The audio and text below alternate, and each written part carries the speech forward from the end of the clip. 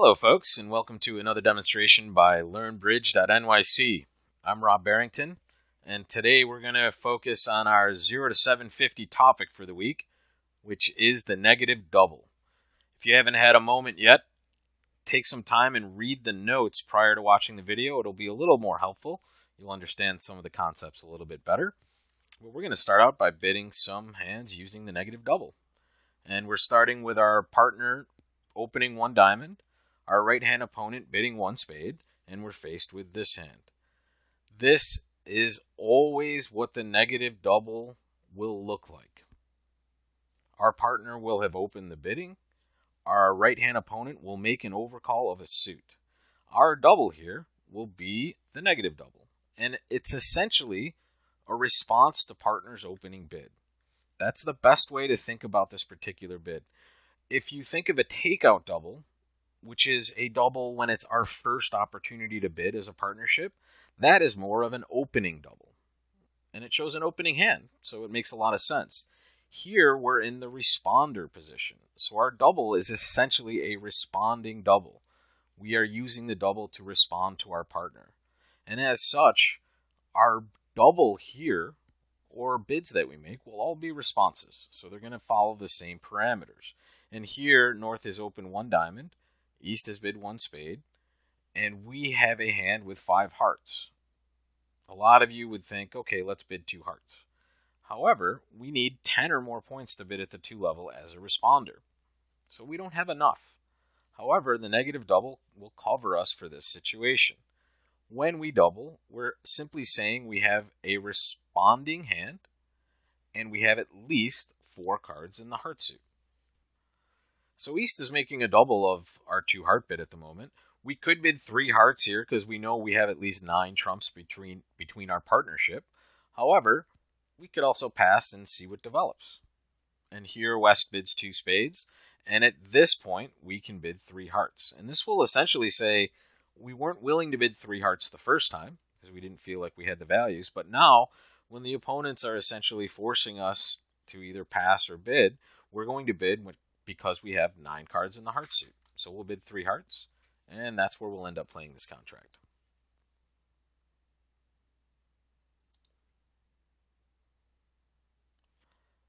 This is almost the exact opposite of the situation we just saw. On the last hand, we had a 5-card heart suit, but we couldn't bid at the 2 level because we didn't have enough points. Here, we have more than enough points to bid at the 2 level. However, we only have 4 hearts. If we had a 5th heart here, we would easily make a 2 heart bid. However, with only 4, we have to start with a double. And remember, the double is absolutely 100% forcing. So with a good hand like this, we will always have another opportunity to bid. So we start with our double to show at least 4 hearts. And we now have confirmed that we have a heart fit with our partner. So now, we bid the game that we expected to be in at the beginning. We knew we had enough for game. Now we know we have a major suit fit, so we're going to place the contract at 4 hearts.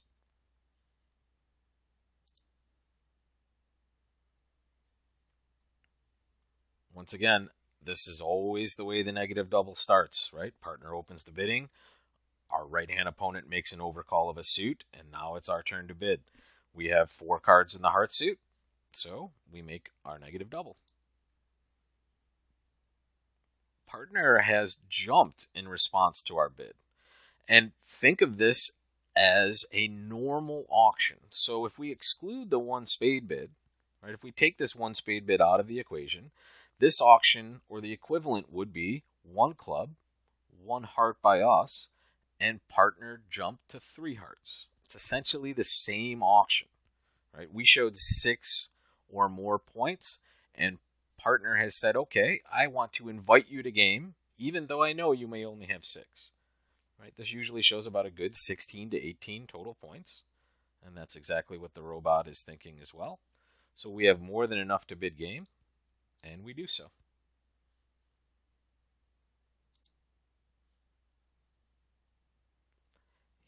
What do we do with this hand?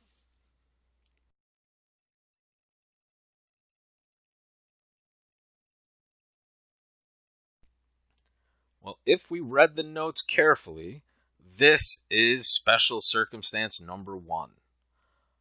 Our partner has opened one club, and East has bid exactly one heart. In this situation, we have two ways to show the spade suit. We can bid one spade, which will be 6 plus points, or we can double, which would also be 6 plus points. So with two choices, we actually assign a different meaning to each one. The bid of one spade will show 5 or more spades and 6 or more points. The negative double will show 4 spades exactly. So with this hand, we have 7 points, enough to respond, and we have exactly 4 spades, so we make our negative double. Our partner bids 1 no trump, which here denies a 4-card fit for the spade suit, and it also should show some stoppers in the opponent's bid suit, which is hearts. So, we're very happy to play 1 no trump in this situation. We have a minimum hand. We know we don't have a major suit fit, so we're just going to pass.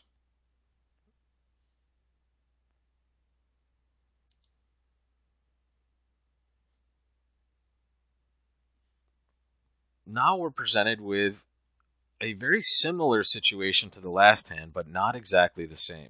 Here our partners open 1 club, and East has overcalled 1 diamond.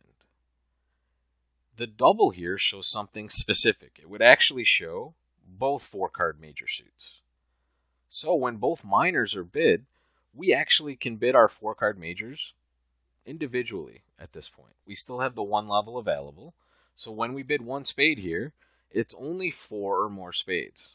The only time the 1 spade bid is 5 or more is specifically after 1 club, 1 heart as an overcall. Because in that situation, we have exactly 2 ways to show spades. Here we essentially have 1 way to show just spades, and that's by bidding the suit.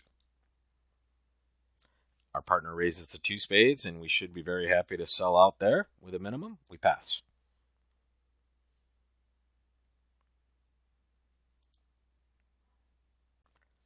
Now we've switched positions at the table. Here we're going to start as the opening bidder. So we are going to open our hand 1 diamond.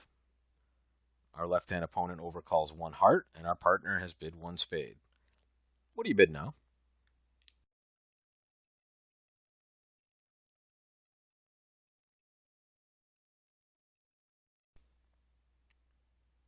The correct bid for this hand is 2 spades.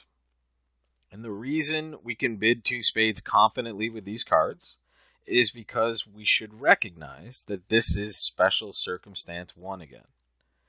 This is us opening the bidding, our left-hand opponent overcalling 1 heart, and our partner bidding 1 spade. Remember, partner has 2 ways to show spades. When they bid 1 spade, it shows 5 or more. So we can confidently raise to 2 spades because we know we have an 8-card spade fit. And partner did quite well for us here. A nice 5-card spade suit. We're going to do quite well in our contract.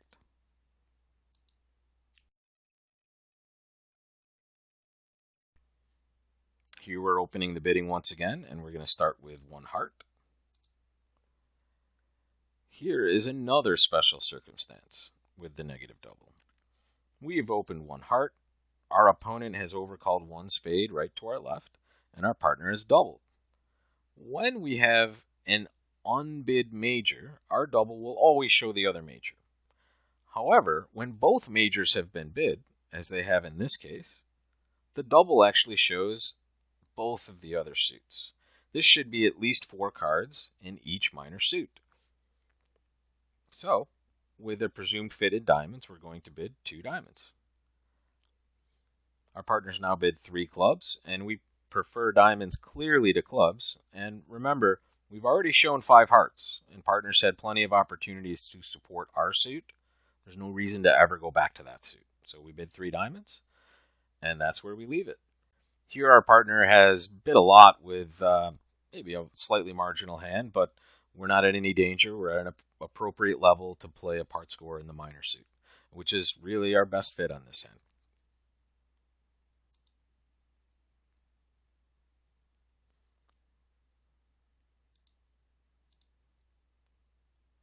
What do we bid at this point in the auction with the south hand?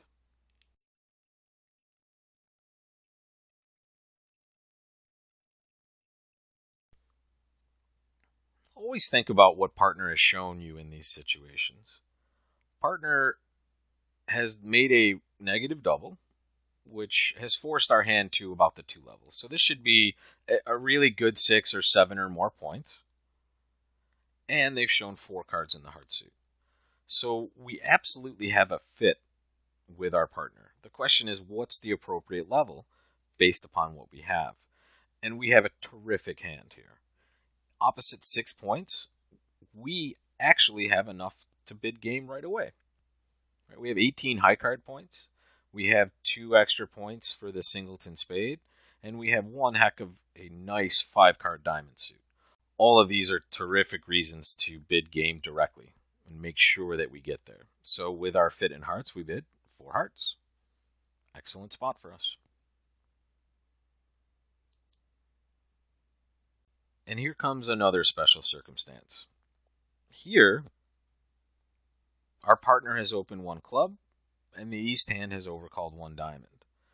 Just like when both majors have been bid, when both minors have been bid, our negative double will show both of the majors, right? Here we have 2 unbid majors, right? 1 club, 1 diamond. Hearts and spades have not been bid, so our double will show 4 hearts and 4 spades. Great way to show both suits at once. If we only had one of the majors, like we saw in a hand previous, we would simply bid our major at the 1 level. So with 4 hearts and not 4 spades, we would have bid 1 heart. And with 4 spades and not 4 hearts, we would have bid 1 spade. With both, we get to make our double. And now our partner has shown a fit for hearts most likely. East has bid 2 diamonds. And here, if we count all of our points, we have about 11. This is that magical raise for an invitational bid after a partner has opened the bidding. So we're going to jump to 3 hearts. And they're going to pass us there. Here our partners actually make quite a good decision. They've passed our invitational bid. I think it's primarily because of their wasted values in this diamond suit. Right? They have 3 points and 3 cards in the diamond suit, and East has bid diamonds twice. So I think the North hand has done a great job assuming that these aren't very good for our side. So we've ended in 3 hearts, and that's about all we can make on this particular hand.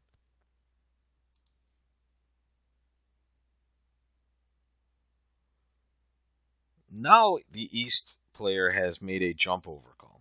And the only thing we want you to remember in this situation is your values for the negative double are based on what level the opponent has bid to in front of you. The higher this bid, the more points you need to have to make your negative double. Here we have a very good 11. In fact, this would be an opening hand every single day because of the 3 quick tricks that we have. So we have more than enough to bid, even if they had overcalled 3 hearts. We have at least an invitational hand at this point. So we're going to make our double, and just remember, the higher their bid, right, the more points we need to have to make our call. Now partner has shown us support for spades, and we're going to make our invitational bid, and they are accepting. Looks like we've made it to another reasonable spot.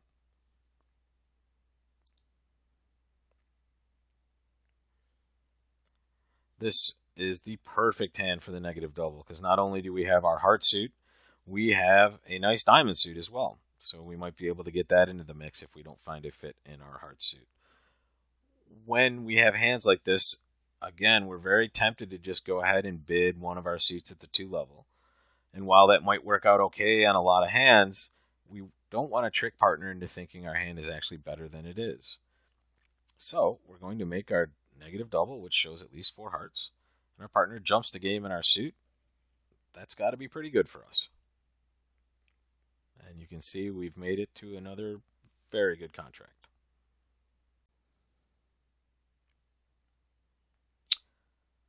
Now we're back to the opening bid, and we are going to start with 1 diamond.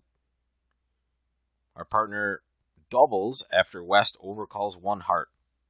This, guys, is special circumstance number 1 again.